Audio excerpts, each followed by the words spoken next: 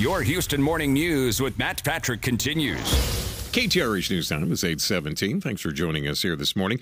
Also joining us this morning, Texas Lieutenant Governor David Dewhurst. Lieutenant Governor, welcome back to Houston's Morning News. Great to have you on. Well, it's always my pleasure. Good morning, Matt. Lieutenant Governor, you're going rogue.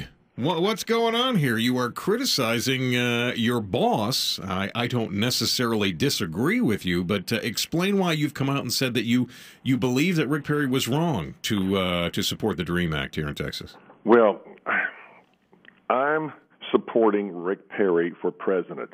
I didn't see myself as criticizing him, but I just have a different position. I mean, we agree on so many things, but on the case of in-state tuition for folks that are here illegally, I have a real problem with that.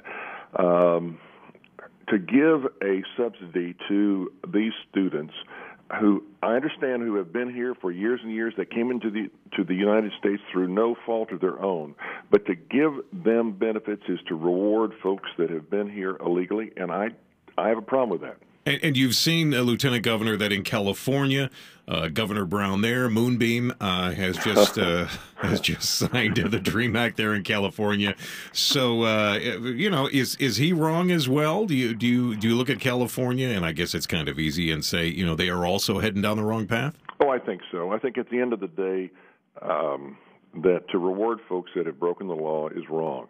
The main thing, Matt, that we've got to do is make a decision to seriously secure our borders. And that's not rhetoric. It's got to be the first step. And that's why for the last, 2 years, I've been talking publicly about the need, for heaven's sakes, to look at the number of people that we have in our Border Patrol. Did you realize we've got 2.5 times more police in New York City than we have in our entire Border Patrol, which covers some 7,500 miles. And we have seen through evidence, by putting $400 million of Texans' money into the border, that when we do surge operations, we put people on the border, nothing moves. Yeah, and you're absolutely right, Lieutenant Governor. It's interesting. I want to talk to you more about that. The Fast and Furious debacle that is going on right now, it is horrible. And they found more guns that are part of this Fast and Furious debacle in the home of a drug cartel enforcer. I want to get your thoughts on that and on the Attorney General here in just a moment, if you'll hang on with us. Sure. Back to Matt Patrick. KTRH News Time is 8:22. Joining us, Lieutenant Governor David Dewhurst. And Lieutenant Governor, thanks again for your time. I sure appreciate it. Delighted. The Fast and Furious debacle, they found more guns, about 35 assault rifles in the home of a cartel enforcer. Is it time, Lieutenant Governor, for us to subpoena the Attorney General and hold him responsible?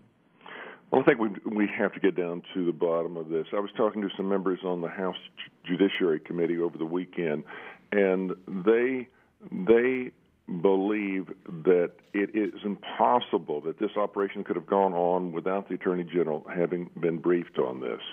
And, of course, his initial testimony before the House Judiciary Committee was just the opposite.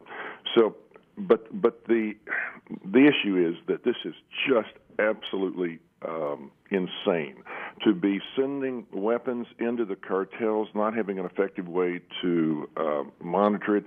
Is a situation in which we're adding automatic weapons into the cartels. As we've all read in the newspapers, one of those weapons killed the DEA agent in northern Mexico. This is a crime, and if members of the administration committed a crime, they ought to be held responsible for it.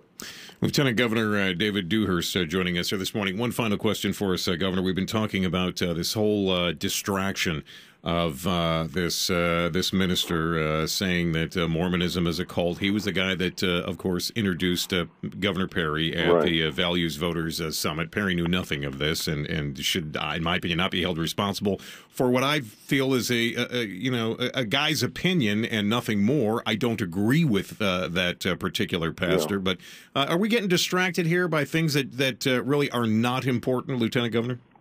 Well, obviously, someone's faith is important to me. I think to everyone as we make a decision. But at the end of the day, we want someone that can at least as a Republican, as a conservative.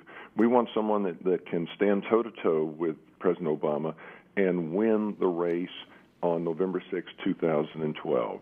And that's the real issue. Who's the best candidate for the Republican Party? Who can win in November 2012? Absolutely. Texas Lieutenant Governor David Dewhurst joining us here this morning. And Lieutenant Governor, I thank you so much for your time. As always, always a pleasure having you on.